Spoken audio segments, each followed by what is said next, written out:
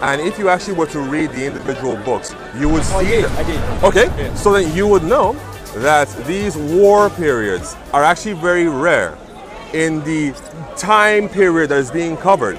Potentially somewhere around like 1,200 years is being covered in the old, from Exodus all the way to Malachi. How many wars are there and conflicts in this 1,200 year period? But there were wars and conflicts during Jesus' lifetime too.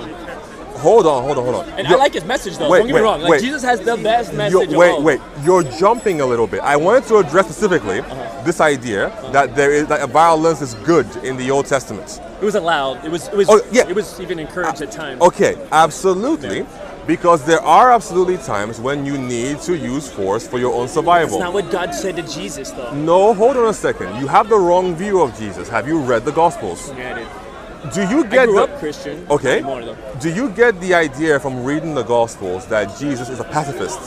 Yes. Okay. Can I see where he said that you should not fight? He said, turn the other cheek and love thy enemy. That is to do with insulting and espousing better values. If you love your enemy, does that lift up the sword too? I mean, he did say don't commit violence. No, he said no. That isn't what he said. He said those who live by the sword will die by the sword. Those who were repeated. Said love thy enemy though. Wait a second. Each of these have their own internal context. Living by something means what to you? For example, I live by the American Constitution. Right? I adhere to it wholeheartedly and I practice it repeatedly. If you live by the sword, what does that mean?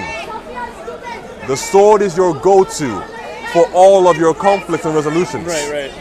If you are always violent, at some point violence will come back to you. Yeah, fair. Now, Jesus absolutely says, effectively, do not always be violent. Live by the sword. I'm pretty sure he said never be violent. He didn't say that. That's the thing. I'm just saying, like, he doesn't say that. Amongst all the religions, I think Christianity is the most. I'm just trying to explain to you the context. And honest. Christianity is not pacifist. I think it is. It's not. That's what I read. Okay. Were you like an Anabaptist or something?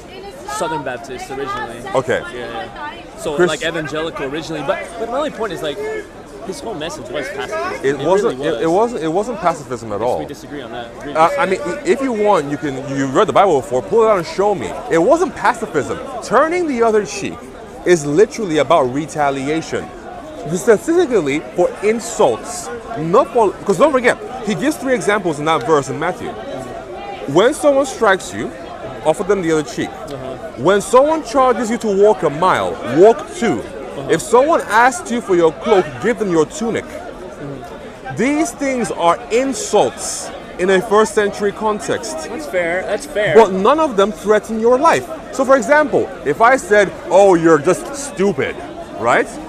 The better virtue is to not respond to me by saying, well, you're hideous. If I come with a sword to stab you in the heart, you have the right to defend yourself. Because God didn't have Jesus defend himself against the Romans. Because he came for a purpose which you already know. He wasn't here to just live out a long human life. Would have been he'd be better if he lived forever, right? Well, no. I would be a Christian to this day if he were here right now. Hold on. I'm just saying, you got to admit that's a little bit of a contradiction. Hold on. Or it's a little bit of a missing link. Finish off your point. I'm saying, like, God is so powerful, and yet he's not here right now, visually. You know what I mean? Like, we can't see him. He's not performing any miracles. So to me, it's a little unfair. Even when he was here in the flesh performing miracles, the majority still did not believe in him. The majority. That's fair. But my friend, if I may finish, God knows the beginning from the end by virtue of him being eternal and the creator of our reality. Nothing surprises God. So I hold as a pointer of faith that whatever action we see God partaking in our reality is the best possible action in order that as many people possible can come to him. I don't know if I agree. I mean, COVID, the Holocaust, world wars, like that has nothing to do with God and all to do with us. We are the ones who caused all those things. He can control us, though. But he doesn't because not? he loves us. Why cause suffering, though? God isn't the cause of suffering, we are. He can control us, though. He can stop the suffering. And the reason why he doesn't control us is because he loves us.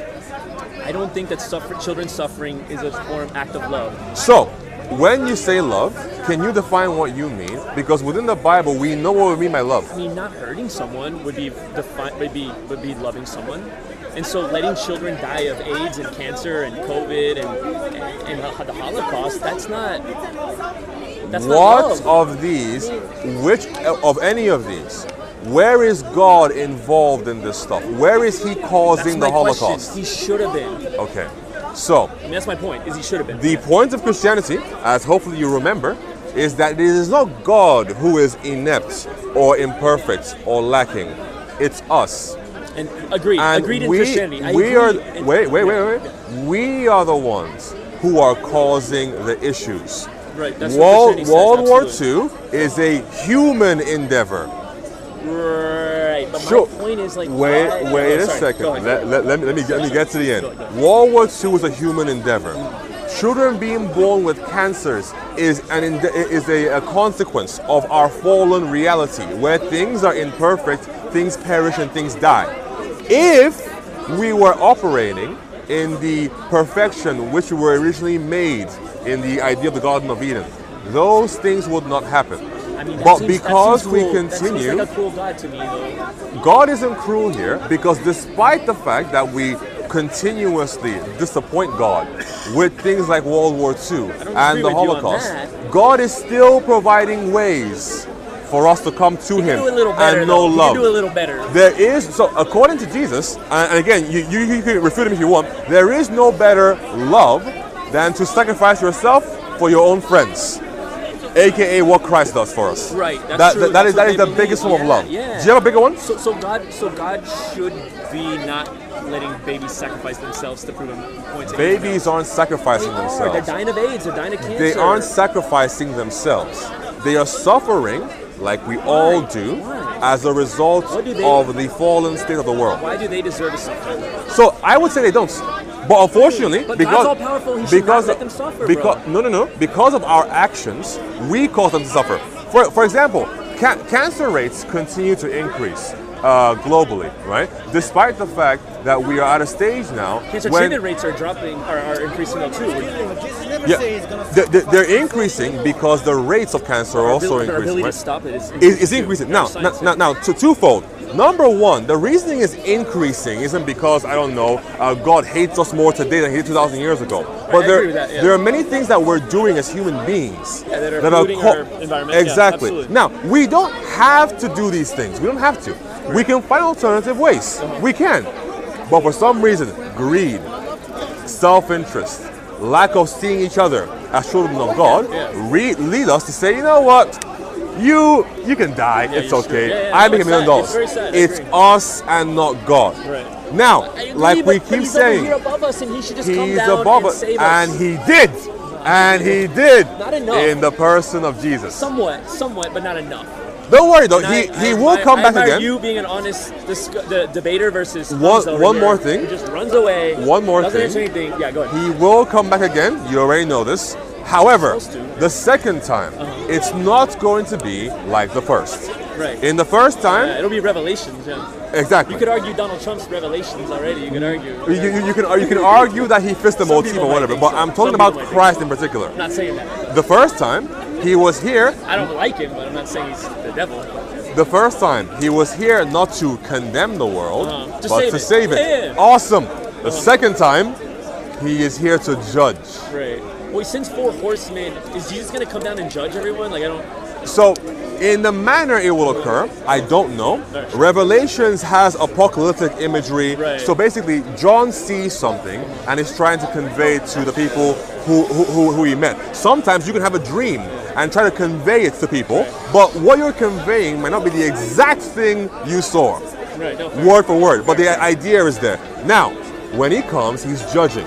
So you gotta ask yourself, are you gonna be judged as the sheep, those who followed him, or as the goats, I'm gonna go to hell probably. Unfortunately. I don't want you That's all to, good. I appreciate but that, it's up and I to you. respect you. Thank you again for telling God me. bless you. All right.